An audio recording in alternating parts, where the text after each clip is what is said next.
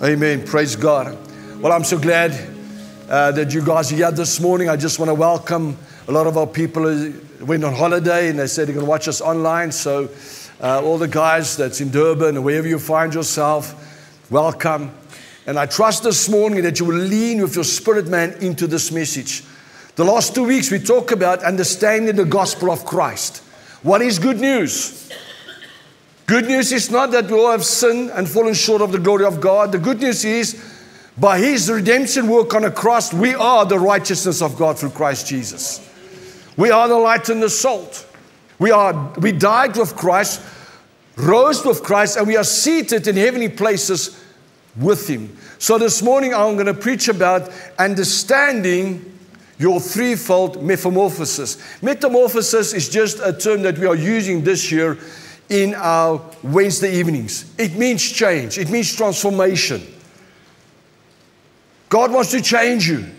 Romans 12 starts with the identification of the gospel of Christ, the pathway, the concept of being a caterpillar turning into a butterfly. Amen? So metamorphosis is to change. And I pray this morning this message will change your mindset concerning your ways in Christ Jesus. Remember, the theme of this year is to build. God wants to build something in you that will bring a foundation, a solidness in the season of our lives. All this turmoil, God says, I want to build. So this morning, understanding, say understanding. And this is what I'm going to teach you this morning. It's out of the Word of God. They also call it the Micah principle, or the Micah mandate. And it's not a requirement. I want you to know this morning, I'm not speaking to a specific group of people. Doesn't matter how long you've been saved. Doesn't matter where you come from. God is speaking to us this morning to align ourselves with the things of the kingdom. Let me read to you the message.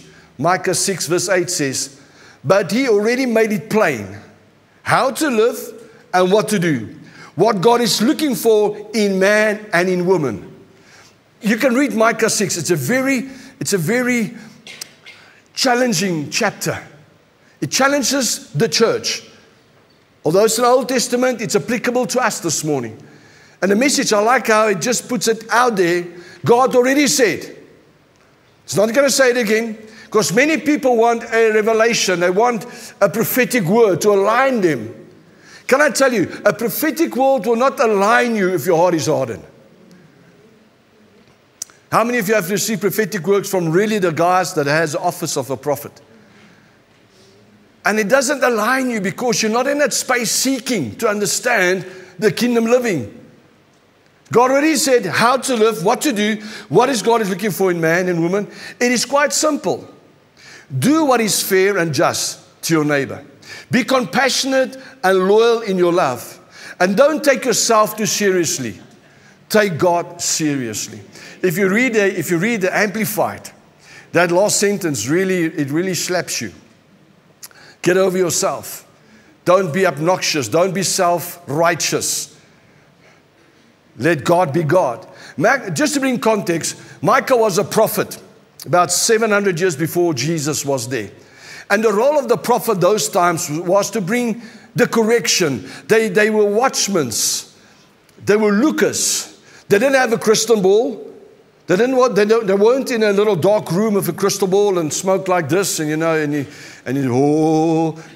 They knew the word. They had a relationship. God has called him. He has placed him in that office of the prophet. And they look, and what happens was when they look at society, and they saw the gaps between what God wanted and how people behaved. The prophet intervened to help the people get back on the right path. So that was the role of Micah. That was his role. If you look at that scripture, you can understand what he's saying. He's looking to this people in front of him, and he sees what God wants for the nation, and he sees what people are doing. Now he's intervening with a prophetic unction. He says, guys, you know what God has said. He has told you what is good for you. Let me read to you the New King James. He has shown you, O man, what is good. Say good. So this message is not bring condemnation. It is good to you. It is pleasant for your life if you applied it to your life. You know, I know if you're a chocolate lover like me, you cannot afford it anymore because the beans, the cocoa beans just went up and up and up, and Ivory Coast is not producing anymore because of the climate change and stuff. But my wife will say it's not good for you. I can't understand why it cannot be good for you if it tastes so good. But yet a prophet is uttering a word. It says, it is good for you, son of man, to listen what God is saying. And what does the Lord require of you? That word require can be desire. Or if you want it in plain English, what can I do to please God? God has saved me and redeemed me. And this is not to do with your salvation.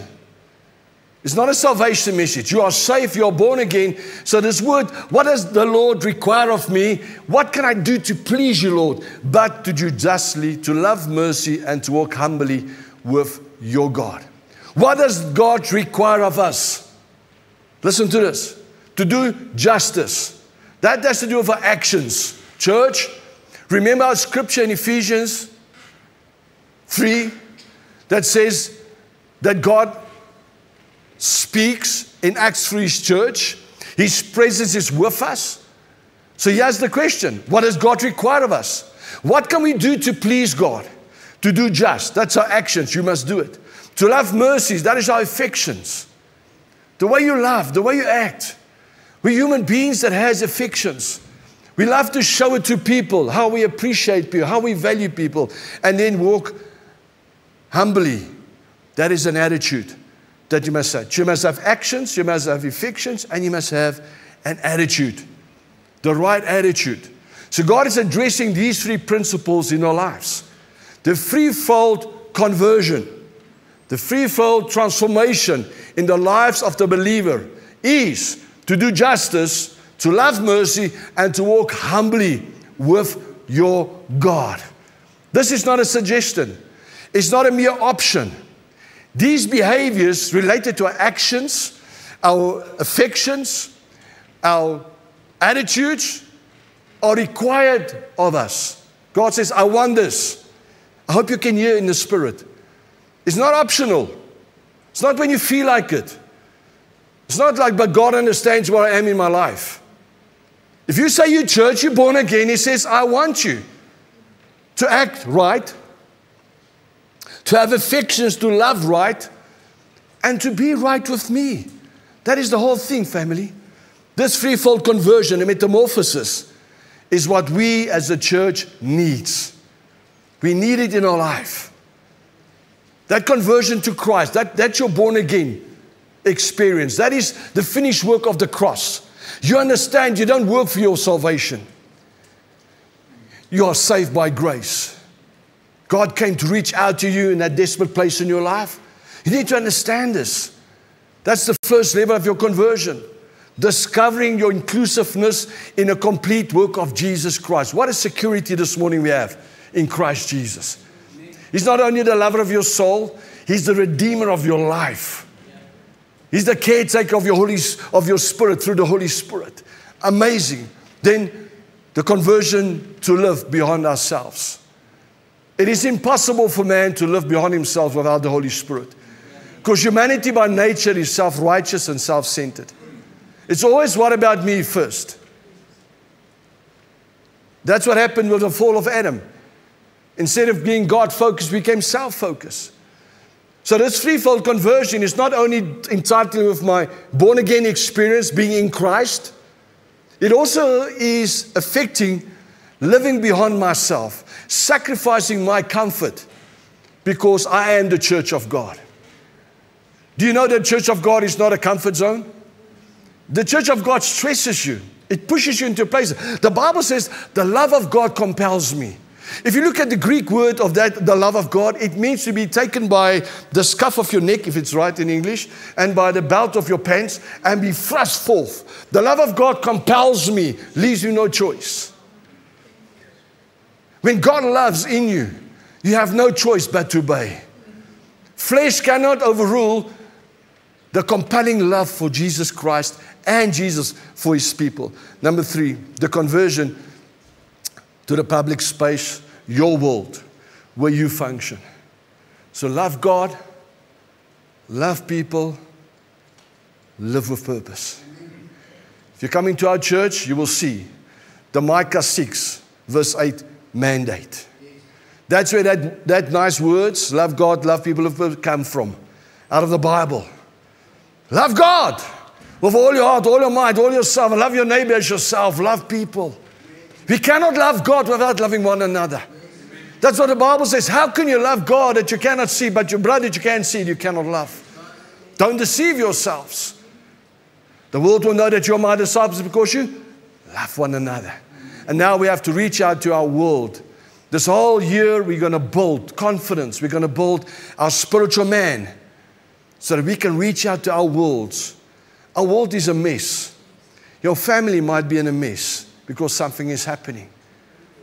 Your workspace might be a mess.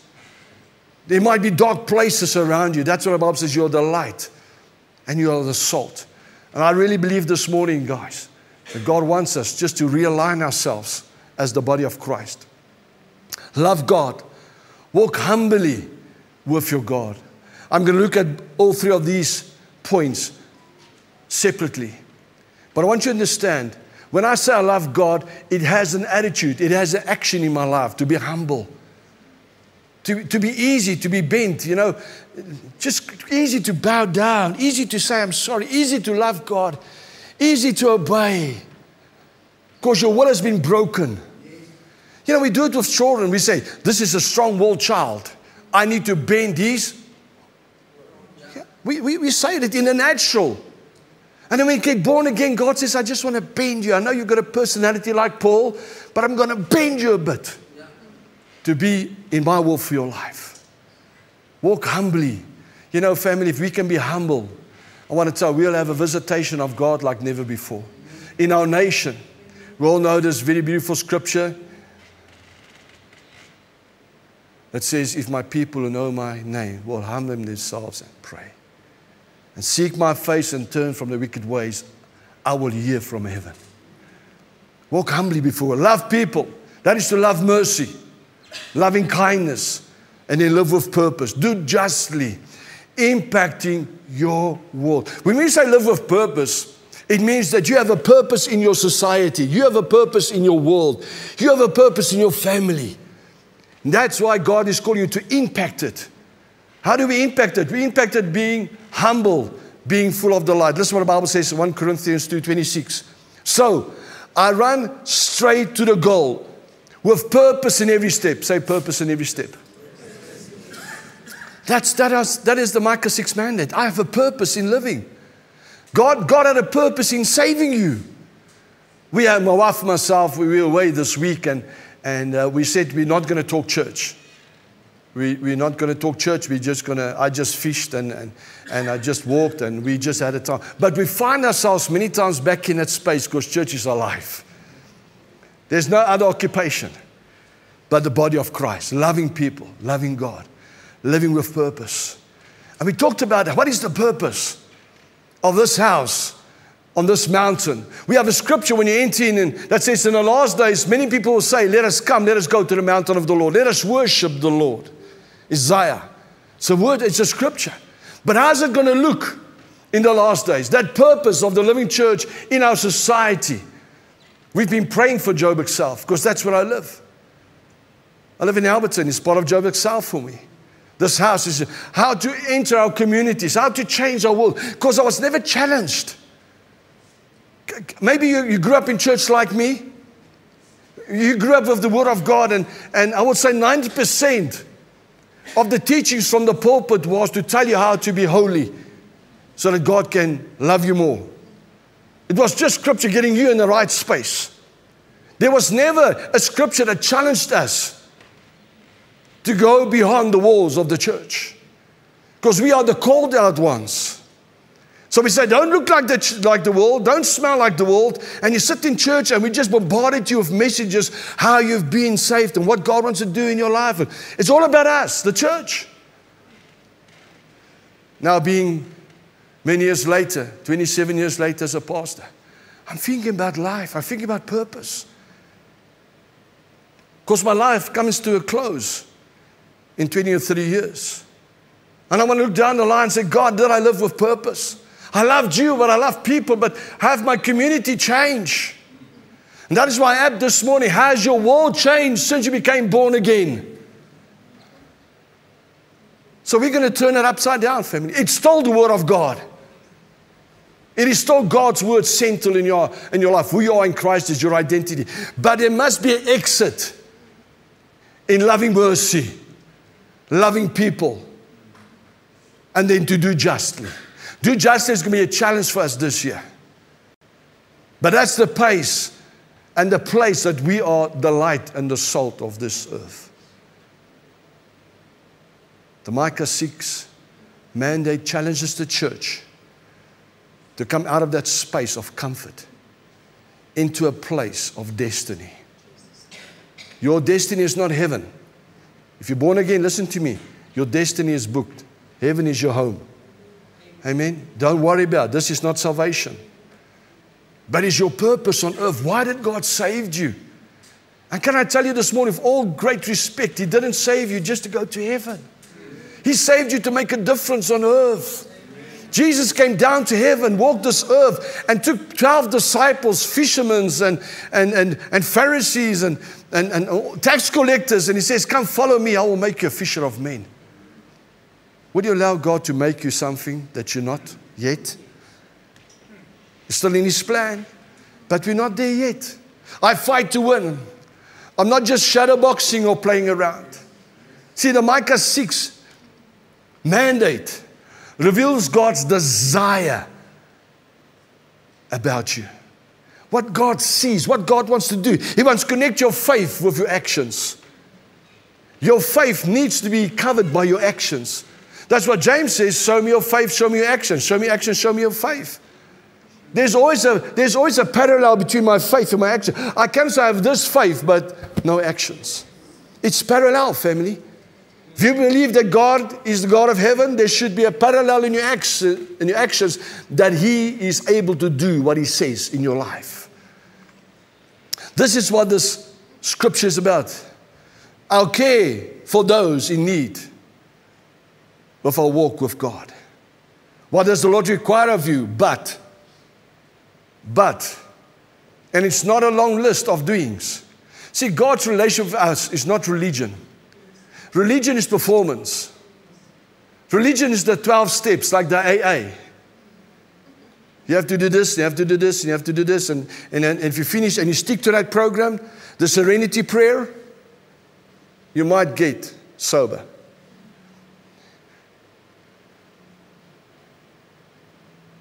What God is saying this morning to us, family, that He wants to get involved in your life. Another way to get involved in your life is the way you love Him. Because love gives you access. Because I love my wife, she has access to my life. I love my daughter a little bit less, but she also has access. And the lesser the love, the lesser you have access. Amen. What the Lord require of you? But to do justice, love, kindness, and to walk humbly with your God. Like I said, it's nothing to do with salvation this morning. It's the simple description what God wants from us in return. God said, I've saved you, I've redeemed you, I've covered you with my blood, you redeemed, you're on your way to heaven. Now I want you to do for me in return. Do justice, love mercy, and walk humbly with me. So let's look at the word walk humbly with God. Just turn it upside down. If you read Micah 6 verse 8, it's the last, to walk humble with God. But I've just turned it upside down because your relationship with God is in essence. The first thing God requires of you is relationship. That means involving God in everyday living. Remember when you just got saved? I've got saved in the 80s. In the 80s, there was a flow of holiness. It was a flow of power. It's a flow of dependence on God. And when we got born again, it was like, Lord, what must I wear this morning? Show me, Lord, what is acceptable for you, my clothes. Lord, which road must I take to work? Lord, who must I speak to? God was so involved. And then we grew up. We call it matured. But can I ask you this morning, is God still involved in the everyday living of your life? That walk with Him? See, when I say the word walk, it talks about a direction your life is taking. John Maxwell says, if you think you're a leader and no one is following you, you're only going for a walk. But the Bible says, many is a plan in a man's heart, but God will direct their steps. So walk with God means I align myself in my steps to involve God in my living. Lord, what is your will for my life? Every day there's a cognitive understanding that this day is the day the Lord has made. And I must glorify Him in and through my life. I'm not a Christian on a Sunday and Monday I'm a worker for Telkom. Like Kenny here. Shame. You all can say shame to Kenny. And then I barely make it in Telkom, and Friday I can barely wait, and Sunday, praise God. It should be differently, family. Sunday should just be a celebration how God used you during the week. Sunday should be dancing in acceleration how great God was answering your prayer for someone that gets healed and delivered. That is Sunday's about. It's not revitalizing the church. Come on, family. Walk with Jesus every day, it revitalizes you. It makes your Christianity alive. Well, your Christianity will be a program. It will be a gym session. I prayed an hour this morning. Now I'm finished. Take off my gym clothes, put on my work clothes. Don't talk to me about Christian. I'm at work now. No, nothing church now. Nothing church. Let's just work. No. Involve God in your everyday living. Be in step with Him. Let the God that loves your heart has your steps as well. Let God that has your heart has your feet as well, your dreams, your passions, your will. Do you know someone that inspired you? Someone that you knew that if you look at them, how they worship and how they live, and you find them maybe in a restaurant, you find them in Pick and Pay, they're that same person. You see how God's love just permeates out of them. You look at them and say, wow, how do you do that? Is it in a smile? Is it in the clothes? Is it in a hairstyle? But I want that. When last did someone in the natural cause you for a wow moment? So, wow, listen, I've seen this brother, man. And I know what he's going through. I know his wife has cancer maybe, or this is that happened. But look at him, man. He loves God. He loves God. He trusts God. He's that same person in church as that same person you meet Wednesday in Food Lovers. That's what I'm talking about, family. That means that person that walked with God picked up the heart of God for society. Do you have the heart of God, family? If I say walk humbly of the Lord, do I have the heart of God? Because I understand that God is fully invested in you to change your world by His grace and His mercy. God invested in you. He gave you a download from heaven. All things are possible for those who believed. It is inside of you that all things. He invested in you. But we need to cultivate our walk with God. Can I say this morning? It's God that provides the power and the passion for us to be fully engaged. It's not of ourselves. It's not of ourselves. I found myself away this week and instead of engaging people, I withdrew and said, I don't want to see people. Don't want to see people. When it was too crowded in the swimming pool, I went to the cold pool. I don't even swim in my house in a cold pool. But I swam in a cold pool because there was about no one there. Thinking about, what am I preaching as a pastor? What am I living? Because I understand as a pastor, what I preach, I need to walk. You need to find me in a certain space. You cannot find me on a holiday with a beer in my hand and say, listen, I'm on a holiday, I'm not in church now. That's not right, family. God has my heart. And it's His power, His passion that allows me, that gives me the energy to engage in people's lives. It's not of my own. His love and His passion grounds me to the call that He's placed upon my life. I made a joke with someone who says, how's church? I said, well, church is great without people. I'm glad you find it funny. He didn't find it funny at all. But I need to be grounded in it.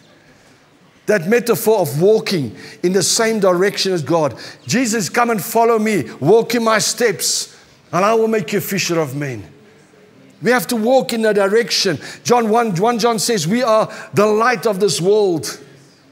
That's a revelation that His presence is within me. And then when I walk in this path, God is with me in this path because He has a destiny, a purpose in this. Walk humbly.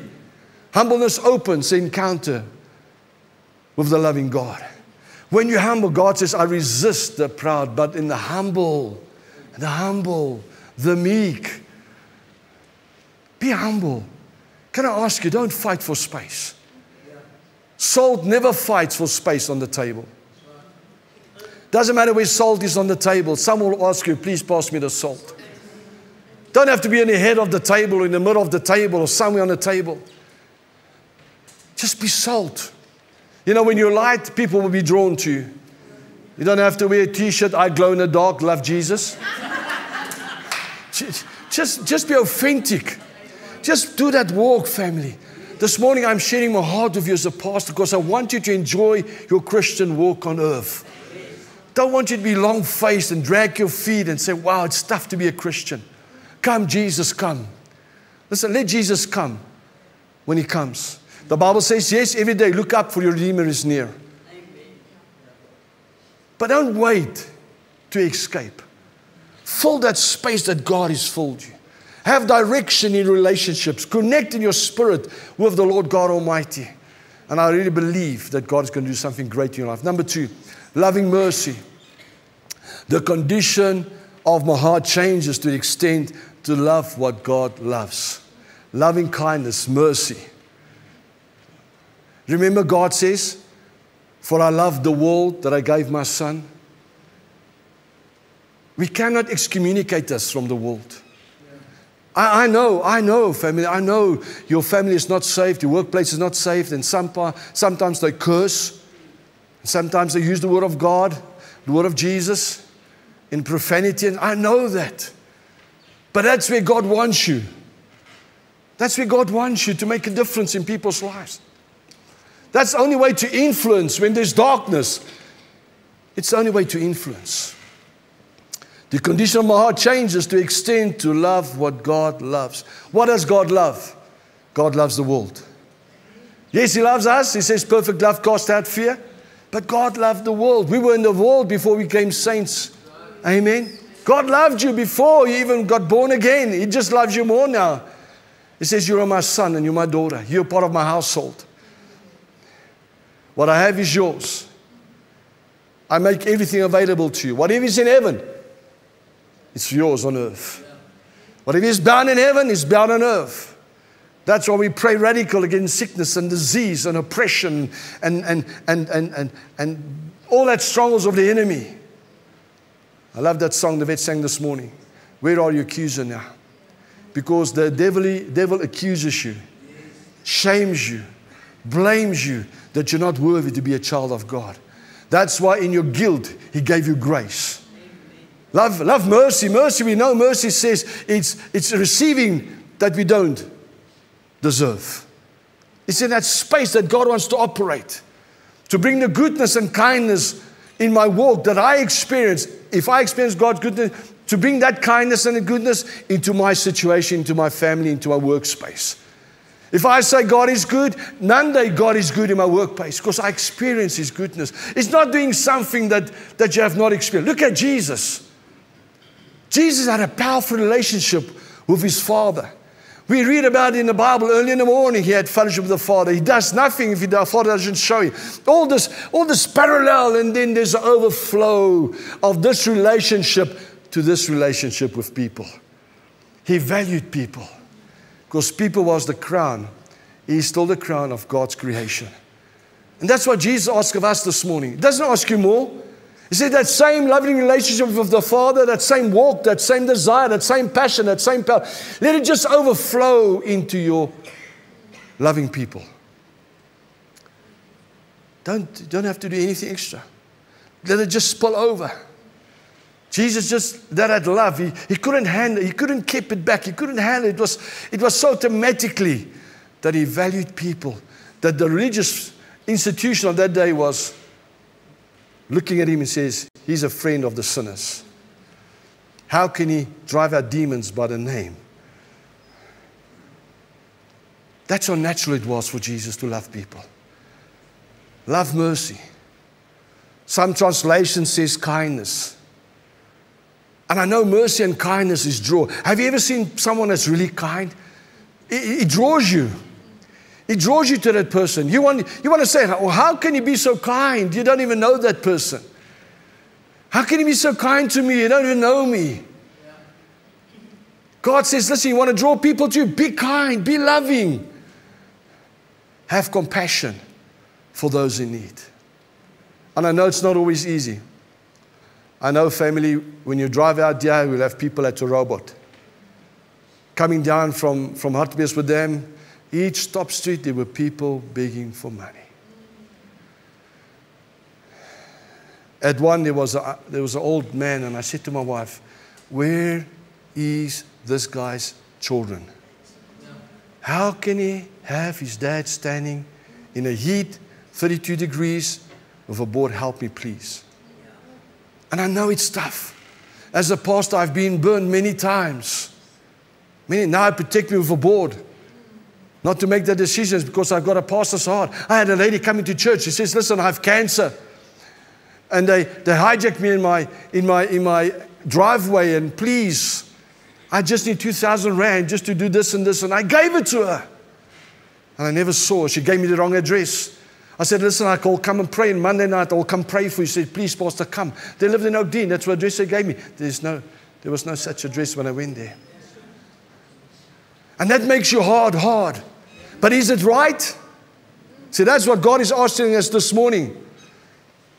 Because He says, inner being this morning, He says, I hope you love mercy. For that is what you received from me. And as a pastor, I need to guard my heart many times, not to hard my heart, not to have a mind of judgment. Say, oh, they're fools, they made bad choices. How did they end here? They didn't, someone just pushed them into that space. They choose to be in that space. And I had to repent in my heart, say, God, help me to have a soft heart for people. Even if I cannot change everybody's life outside there. But I have to love mercy. Say, love mercy. Family, we have to love mercy. Because there's a difference between kindness and niceness. Amen? Kindness is expression in action. Niceness is expression in words.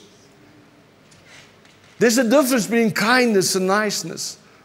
Niceness involves superficial words and simple gestures. Let me give you an example.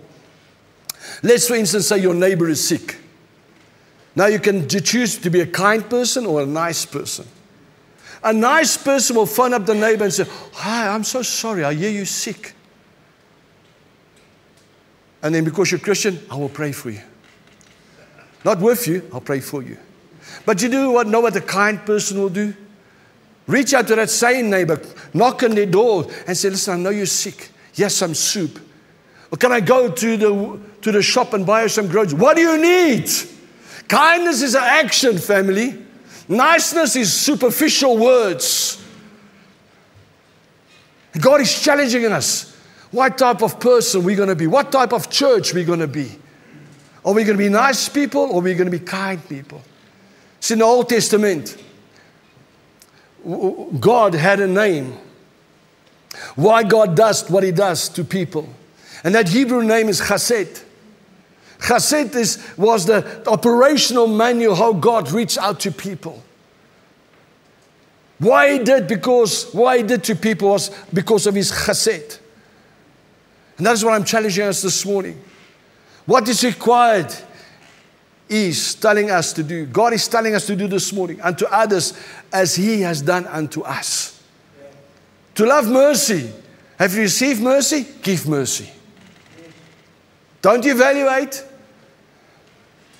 Have you loved me? Did you receive? Yes. That is God's chesed. He loved people, that's why He gave Jesus Christ. Even if people didn't respond to Jesus the way, He still loved. So look at God. God has been faithful to you. Be faithful to those around you. God has forgiven you, forgiven those who hurt you. God has been patient with you. Display patience towards people around you. That is God's chesed. What I do to you, you do to people. Don't you think it will be easy to be a Christian? Because we pray so many times, Lord, what must I do? Lord, show me what I do. Lord, show me. Lord, what do I do? God, just do my chesed. What I do to you, you do to people. That's why I love the Bible. I love God. I love to interact, to understand. The Bible says we have the mind of Christ. We have the mind of Christ.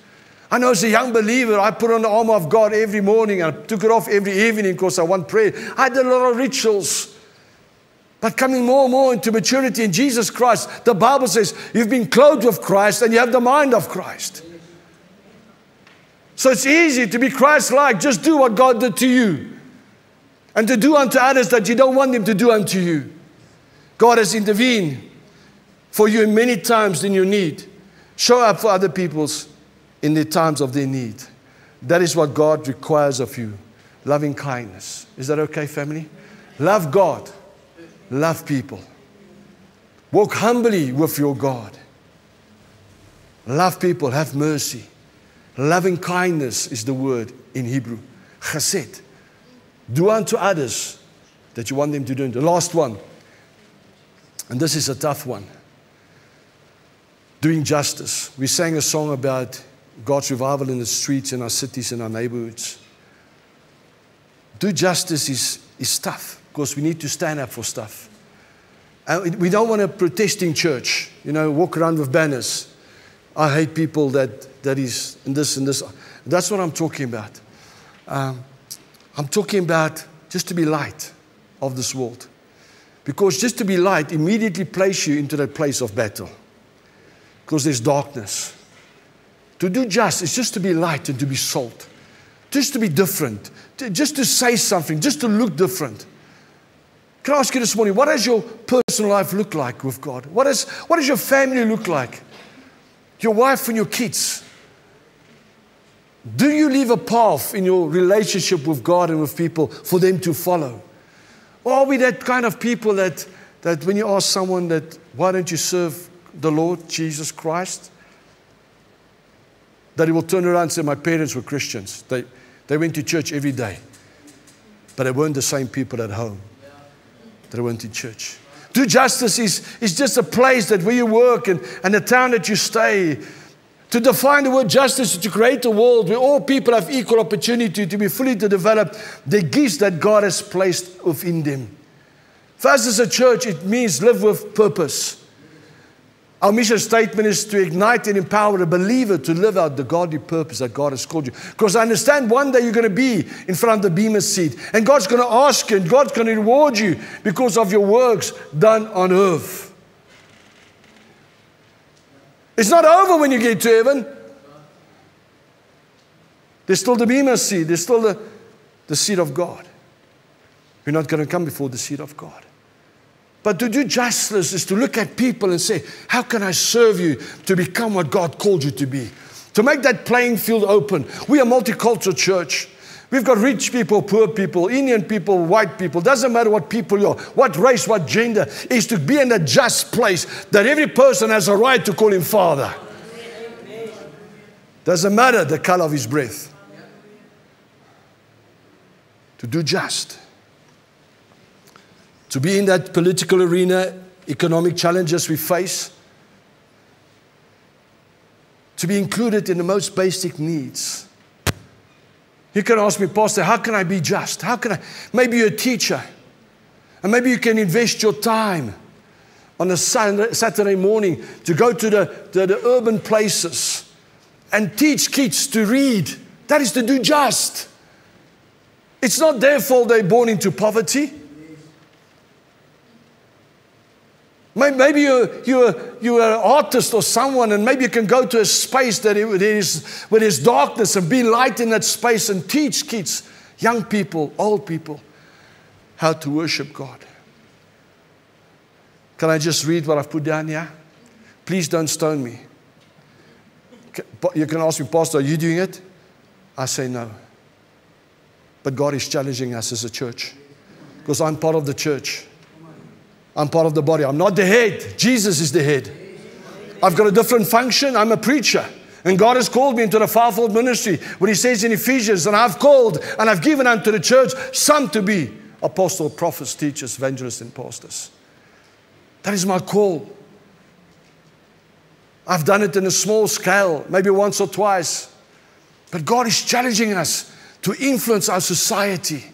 Justice is supporting an overwhelmed single parent who struggles to find the time and the resources to give adequate time to their children. Maybe you know someone in your neighborhood. There's a lot of people living in townhouses. Can I say how many people live in the townhouses next door?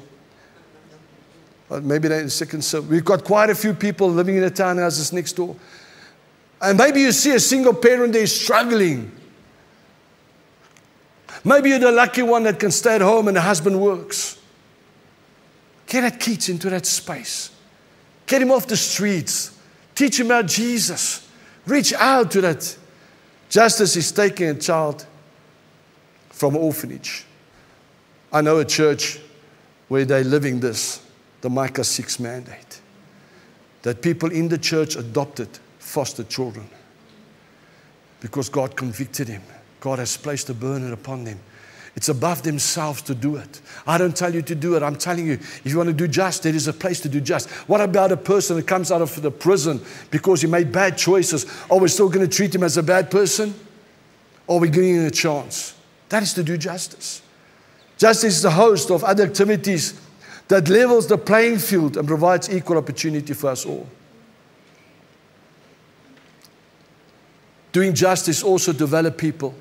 And in this house we have, in the process of registering, we call it the baseline foundation, where business people can invest a certain amount for the tax deductible stuff into that situation, into that finance space. So we can start reaching out to do stuff like this.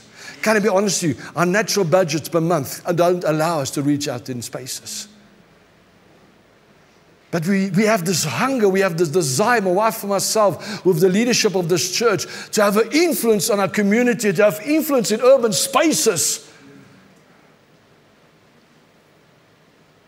Can I tell you this morning, my desire as a pastor, although we are small, just to fight above our weight. I want to fight above our weight.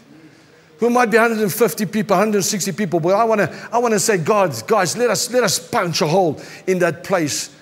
Let's punch a hole in that rehab. Let's punch a hole into that society where God has no space yet. It's not simply just giving stuff away. It's also teaching people the principle to fish. To help them to help themselves, because that's sustainable. We come from Edson, there's a lot of places that take care of the homeless people. And when you enter that space, you will see the greenhouses. They have to do their own greens. They plant their own vegetables and they have their own chickens. That's what I'm talking about. In our daily lives, to have an opportunity to do just with our actions, to help people to help themselves. Can you hear my heart this morning, family?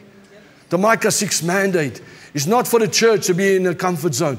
The Micah 6 mandate is to love God and to love people and to live with purpose. You live with purpose in your society, in your workspace, in your family, in your community where there's need.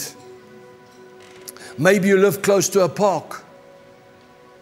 Maybe you can take an hour on a Saturday just to walk through that park and to pray with people, just to touch them. You know, people that's homeless, they're not used to touch. They're not used to people having their private space because they don't smell that well. Now you can just go there and buy them some slop chips and a ration, man. And leave a seed about Jesus. You'll never know where the guys will end up. I listened to a story in this week where the son was the pastor had a son, and the son went into a rehab the first time because of addictions. And he came out clean. And he went back again. And how that father keep on loving him. Today he's also a pastor in the ministry. But just think about that father giving up on that son of his and say, listen, you've been in rehab, boy. You don't want to change. You know, you don't. You just go and do what you want to do. That's what I'm talking about this morning. Not to have that mindset. Because if you love God and you love people, you've got no choice but to do just. To stand up for what is right. To create this environment where people can thrive and achieve because of their full potential. The inside-out approach of Jesus. Next slide, Pooh.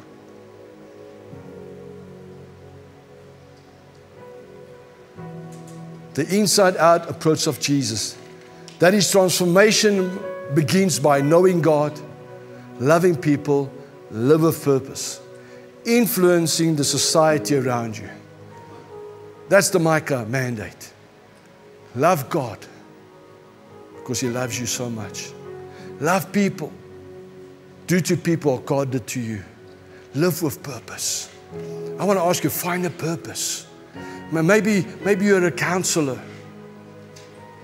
Put time out there. In this house we do TPM, Transformational Prayer Ministry. Put your time out there and say, listen, if you need counseling, I'm willing, free of charge, come and see me. Do just. Live with purpose. Because there is inclination. If you're a leader, you will read about leadership in the Bible and you will teach leaders to be leaders. And if you're a worshiper, you will read about worship in the Bible and it will be a passion for you to teach people worship. And if you're a teacher in the Bible, you have a passion to teach. Yeah, no, I understand that. Maybe that can be your purpose. Reaching out to people that needs your gift, your talent, your time, your treasure. Is that okay, family? Some questions, we're not going to talk about it, but I want you to take a picture of this, please. If you have your phone, please. If you have a photographic memory, take a snapshot.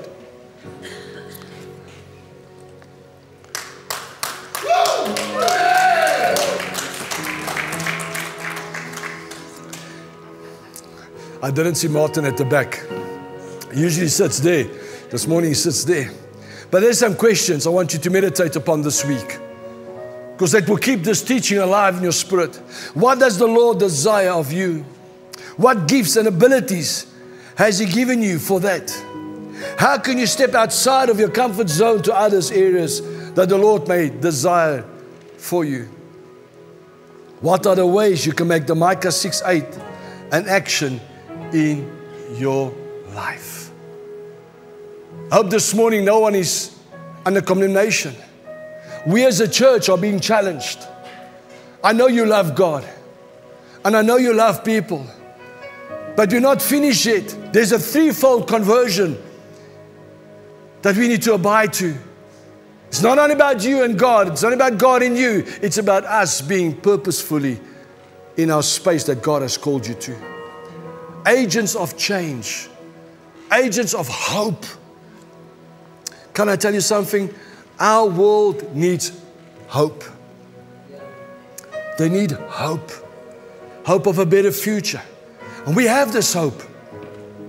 Christ in us, the hope of glory. This hope saved. It's not our same hope that I say, I hope it's going to rain tomorrow.